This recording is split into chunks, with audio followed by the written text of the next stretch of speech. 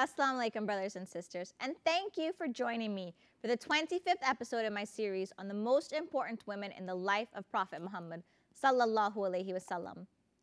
Today's segment is the first in a short series detailing the lives of the daughters of Prophet Muhammad, peace be upon him. Today's episode is on Zainab bint Muhammad radiallahu anha. Zainab was born into a happy home. Her mother was Khadija radiallahu anha, and she was the eldest girl of the Prophet's 7 children. Khadija radiallahu anha gave birth to 2 boys prior to Zainab. However, both Qasim and Abdullah died in infancy. When Zainab reached the age of marriage, her son, Abu al-Abbas ibn Rabi, a wise, well-known merchant, asked for her hand in marriage. The Prophet ﷺ listened attentively to Abu al-As, but told him the decision of marriage was not his to make. He went to Zainab and asked her what her opinion was and if she was interested too. She nodded shyly. The Prophet smiled and he understood her. Zainab and Abu al-As were married and lived a happy life together. They had 2 children, Ali and Umama, and the Prophet, peace be upon him's first grandchildren. As a merchant, Abu al-Abbas would travel a lot, often being gone for days on end, which was always difficult for Zainab. During one of his long journeys, something happened back home that would shake the stability of Zainab and his marriage. The Prophet Muhammad, peace be upon him, was called to prophethood, and Zainab and her mother and sisters were amongst the first to follow him. When Zainab's husband came home, she told him about what happened, which she had also heard from other people on the road. However, her husband Abu al-As did not immediately pledge allegiance to Islam, like Zainab would have hoped. "I would have nothing against your father, and nothing would be dearer to me than following the same path with you, my dear. But I would hate for people to say that I have disappointed my clan by disbelieving in the deities of my ancestors in order just to please my wife." This filled their household with anxiety, tension, and sorrow. He did not realize the importance of doing what was right to please Allah. Years passed and the Muslims suffered through the years of boycott and endured the migration. Zainab didn't migrate with her sisters, but she stayed at home with her husband and children because she was awaiting Allah's decision on her situation. Later, at the time of the Battle of Badr, Abu al-As fought with the Quraysh against the Muslims, against his father-in-law and his family and their beliefs, and was taken captive at the end of the battle. When the Prophet Muhammad ﷺ saw that his son-in-law was one of the captives, he took him to the side and told all of the guards to treat the captives well. Zainab back home was in such an emotional state. She wanted to ransom out her husband and was thinking about her father's concerns as well. She decided to use a necklace her mother gave on her wedding day to pay his bail, so her brother-in-law took it over to where the captives were being held. When the Prophet, peace be upon him, saw the necklace, he started to weep because it reminded him of his beloved Khadija radiallahu anha. He asked the Muslims to release Abu al-As and return the necklace to Zainab. They agreed. He then turned to Abu al-As and asked him to bring Zainab to him. When Abu al-As returned home, Zainab was overjoyed to see her husband. But their reunion was bittersweet, as he told her that he had promised her father he would send her to him. So Zainab reluctantly left to go to Medina. On the way to Medina, she was captured by the Quraysh and returned forcefully back to Mecca. She was pregnant and terrified and ended up having a miscarriage from the trauma. SubhanAllah. Abu al-As took care of her at home until she regained her strength and was emotionally ready to leave again. He waited for the right moment when no one was to notice as she left, and his brother escorted her to Medina.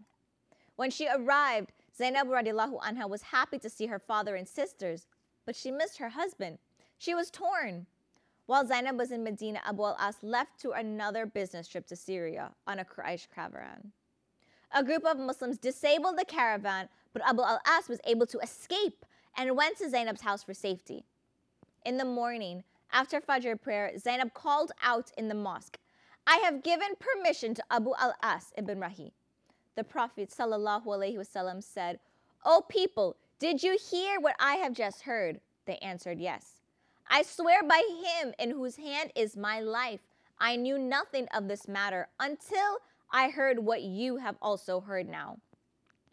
The Muslims are all like one hand against those who are outside their community, and the lowest of Muslims is entitled to give protection on behalf of the rest of his fellow Muslims. So we give protection to the one whom she gives protection. When the Prophet ﷺ went home, Zainab asked him to assure that her husband would get back his possessions. He agreed, but he told her that she could not have any marital relations with him because she was not lawful for him.